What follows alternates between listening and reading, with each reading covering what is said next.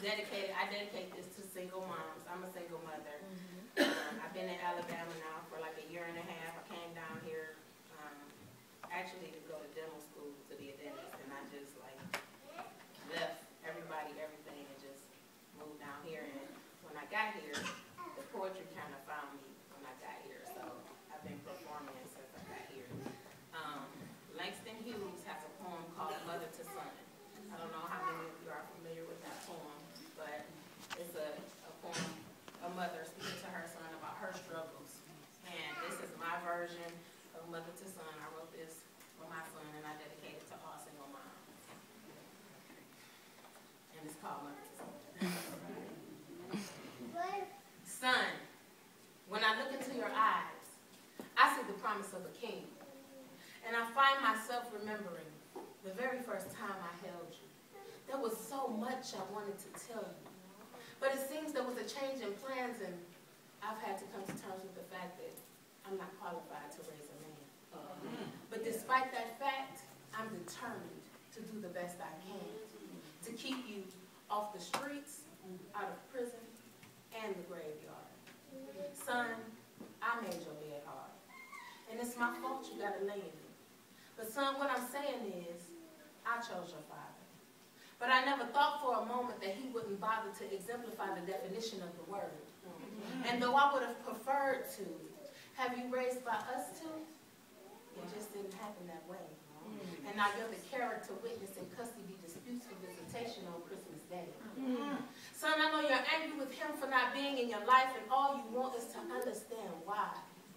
Wondering, is it something you've done to push him away? But what hurts you hurts me. So daily I pray, because I know what you're going through, son. See, I can relate. I got a few scars through the left and the pain. See, I cried some nights because she wasn't there. Got a strong taste at a young age of how life just ain't fair. You know, the parallel of our stories is something. Because just like a woman can't raise a man can't raise a woman. There'll always be something missing. That if you're not careful, you'll find yourself fishing and looking for love in all the wrong places. That's why I tell you, son, don't hate him for what he doesn't do. Because that hate can backfire and potentially destroy you. Just channel it and focus on being your best.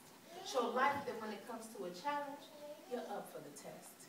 Too strong to be stressed. And that out of a mess could come something so blessed that even the most powerful men would envy. But just know you're going to get plenty splinters from bench riding. But through hard work and determination, you'll come out shining. The star in the starting lineup. Put him in the mind of an MVP and manifest the dreams in you that I could always see. Son, treat a woman the way you want a man to treat me. Strive to be a husband and father and not a baby daddy. Be the exception and not the rule in the black community. Son, I love your optimism and your innocence. In a sense, you're just like me. Always trying to see everyone's best, but ending up hurt when they give you much less. But don't let their attempts to bring you down affect your attitude. Always let them see the God in you. Because I got your back, but I'm not trying to cripple you. So I loosen my grip on you. Let you take your bruises and bumps, your losses and lumps. I try to shield you somewhat from the struggle and strife. But I gotta give you the real. Because sometimes in life, the world will give you worse and make you think your black arm was a curse. That your worth is in a mic or a ball. But you have to show them all. You have no limits, not even the sky. Possibilities are endless, as long as you're not afraid to try. When a mother bird pushes her babies out of the nest, she doesn't think they're going to fall, but she hopes she's giving them the tools they need to fly.